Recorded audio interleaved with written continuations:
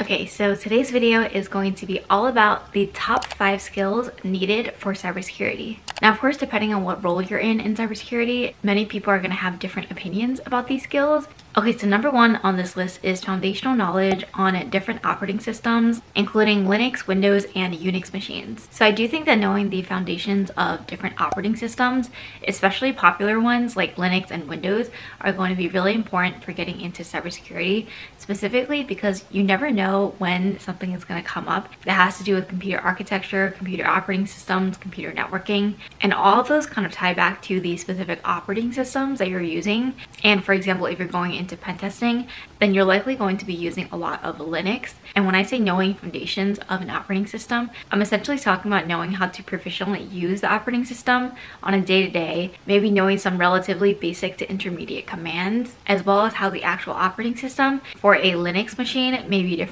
different from a Windows machine or a Unix machine. If you're someone who's getting into pen testing and specifically are using Kali Linux, which is, I guess, the flavor of Linux that is very much tied into pen testing and ethical hacking, then you may want to get familiar with the popular tools that also come with Kali Linux. For example, Metasploit, Burp Suite, etc. And I can list here on the screen all of the tools that are included in Kali Linux. Alright, number 2 on this list is cyber intelligence and hacker news. So this may not necessarily be a skill to a lot of people, but I definitely feel there are some people who have a knack for it compared to others. And that is specifically around cyber intelligence, where you may be gathering information from multiple different sources and then being able to take that information and then share it with others in an understandable and comprehensible format. Because a lot of these cybersecurity and hacker news articles have specific terminology around different cybersecurity tools, cybersecurity apps, and a normal person who may not be in the cybersecurity space may not be able to understand the entire article to its fullest. So even if you're not in a cyber intelligence team,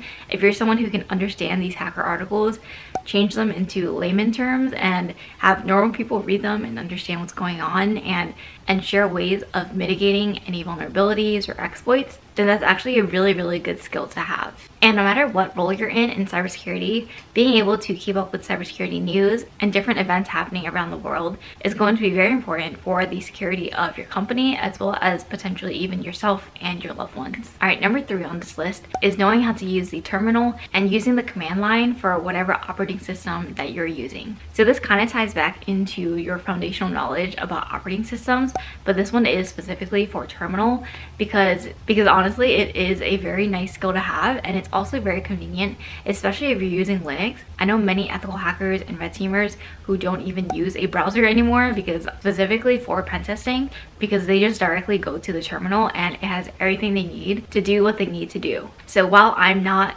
a 100% pro, I wouldn't even say that I'm advanced in using terminal or command line, but based on my experience doing capture the flags and different try hack me's, having intermediate knowledge of different command line tools is going to be very important, especially if you're someone who does hands-on work like pen testing, or maybe you're a network engineer, and basically a lot of tools are going to live on command line. So whatever role that you're looking into in cybersecurity, I would definitely find the command line tools that are most popular and try to learn them to at least an intermediate to proficient state to then be able to put on your resume and talk about them in future interviews. But first, I'd like to thank the sponsor of today's video, which is the Acronis Cyber Protect Home Office. The Acronis Cyber Protect Home Office, formerly known as Acronis True Image, provides you peace of mind knowing that all your devices and backups are protected, as well as allowing you to choose a cyber protection plan that meets your needs for up to 5 computers and up to 5 terabytes of cloud storage. The product provides backup services for everything from full system to individual files,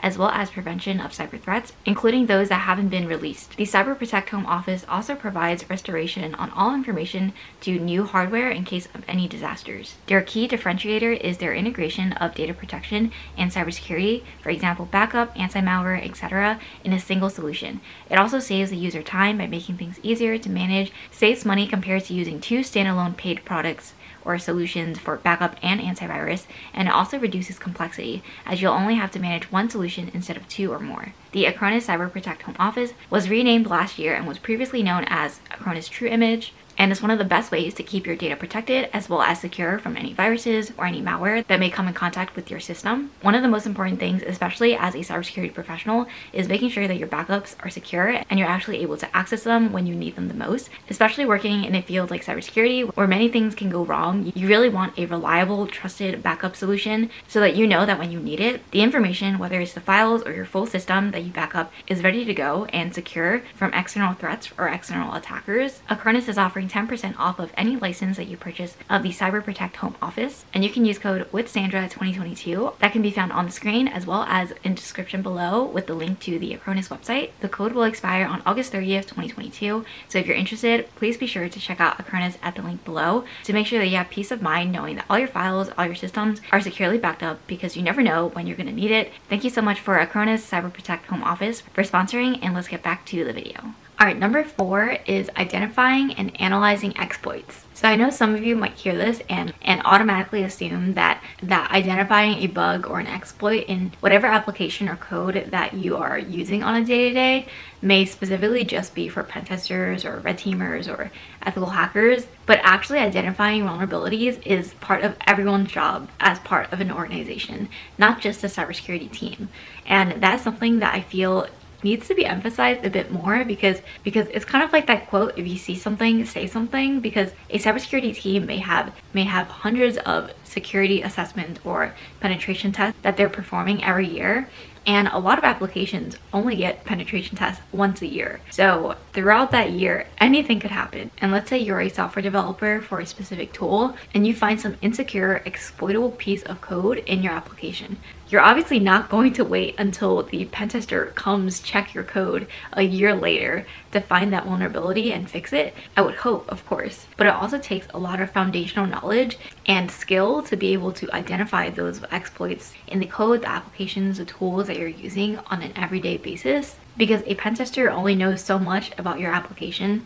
They only come in with some knowledge about pen testing, but they may not know everything that your application does in terms of functionality, where it sends data, where it receives data, and basically every exploitable surface on your application. You likely will have way more knowledge about it compared to the pen tester that's coming in to test it once a year. So that is definitely something to keep in mind. And even if you're not a developer and you're not technical, you could be a user that is doing user acceptance testing, and maybe you're a stakeholder for a specific tool or application, and just using the application, maybe you find some vulnerability that you think may be exploitable or have negative consequences to your company or organization, and then you share it with the developer team to get it fixed. Honestly, I feel like identifying and analyzing exploits is one of the hardest skills to hone, because a lot of it comes with time spent looking at code, looking at applications, looking at vulnerabilities, even knowing what the vulnerabilities are, because of course there's the OWASP top 10, but every day there's a new vulnerability found and added to different libraries, to different tech stacks, to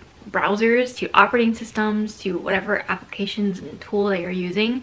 There's thousands of surfaces for vulnerabilities to live in your system. And it can't just be the pen testers looking for these vulnerabilities. It has to be an all hands on deck situation. And the organizations that do this the best are usually the most well off in terms of not having security or data breaches. So if you're someone who is looking to hone the skill, I would definitely of course look into the OWASP top 10, which is the most common web application vulnerabilities, as well as just trying your hand on a few try hack me or hack the box challenges and just seeing how you can exploit a specific piece of software. Of course, don't go around hacking into random people's websites, which I believe is illegal. So definitely stay in those sandbox environments with try hack me's and hack the boxes, and that will give you a lot of experience just knowing what to look for and where to go about finding exploits, even if it's not your job. It's really just a learning experience and also a way for you to help cultivate your problem solving skills in cybersecurity. Okay, number 5 on this list is incident response. Now this one is definitely one of those very process heavy things that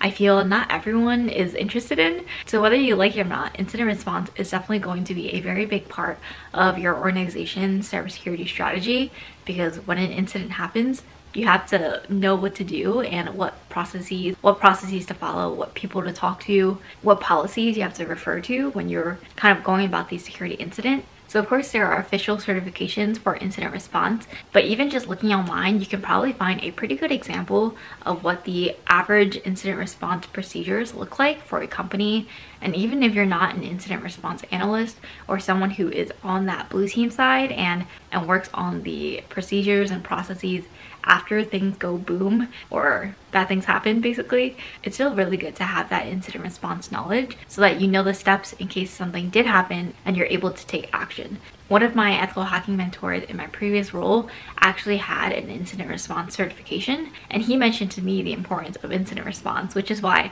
I'm passing it on to you guys. And he was someone who was on the red team side and not the blue team side. So definitely keep that in mind. It's not just the blue team that needs to know about incident response. If everyone on board knew what they were doing, then obviously things would go a lot smoother in terms of when security breaches happen. You're still going to consult the red team and be able to and have them incorporate whatever vulnerabilities or exploits that were taken advantage of, to then be able to look for those in future red team assessments or penetration tests. Okay, the next thing on this list is network architecture. So this is an area that honestly is not my strongest. I actually took multiple networking classes in college, but I had never really been a huge networking fan. I say that as if everything that I do isn't connected to a network, but hear me out. Networking is definitely one of those things where you either really like it and you get really deep into it, or you're someone who's like, oh, it's there, and you kind of look at it as a black box and don't really focus on the protocols, the hardware, the software, the everything else in between that goes into networking. But it definitely is very important, especially when you're in cybersecurity. So if you think about it, all the data, all the communication that your organization has is going through some network, whether it's internally, externally, or somewhere in between. It really is important to know whether or not your data is encrypted while it's in transit, to know whether you're communicating securely with someone through a VPN or a VoIP or whatever protocol they are using to securely communicate with someone that may be on the other end of the world. And that all goes into networking and network security. So I'm not saying to become an expert at everything at networking and knowing all the port numbers to every single protocol in the world, but it is just generally important to kind of know the popular ones or know the difference between a switch and a router, an extender and a repeater. All of these very common phrases that you'll probably hear about when you go into the real world of working in cybersecurity.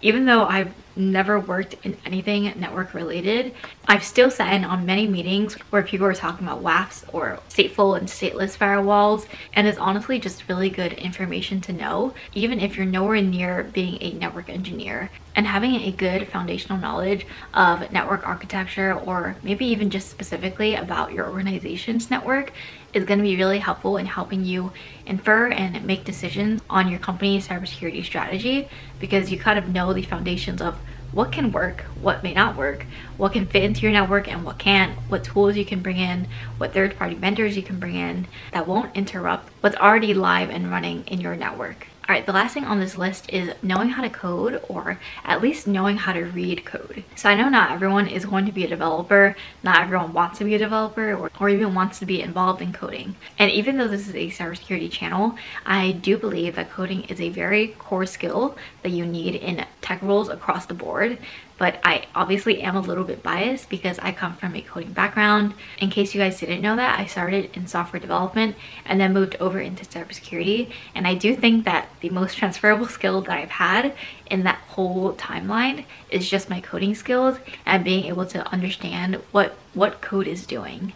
So even if you don't want to be a full-fledged developer or even want to touch code, honestly it's just really helpful to, maybe as a pen tester, read some JavaScript, write a Python script to help you do some red teamer things, read someone else's malicious exploit or payload and know what it's doing. All of these things are skills that are going to be really beneficial to you no matter what role you go into in cybersecurity. So you don't have to be coding up applications and be super into front end or back end or iOS or anything.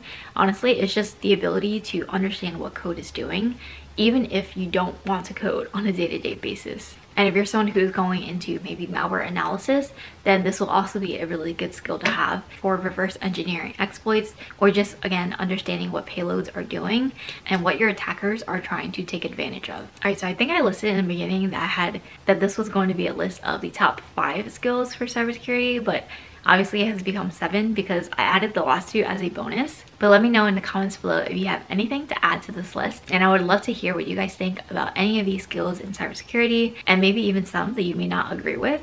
Alright, thank you guys so much for watching. That's it for this video. And if you liked it, please give it a thumbs up and subscribe and turn on post notifications. I post videos every Wednesdays and Sundays at 12 p.m. And hopefully I'll see you guys in my next video. Bye!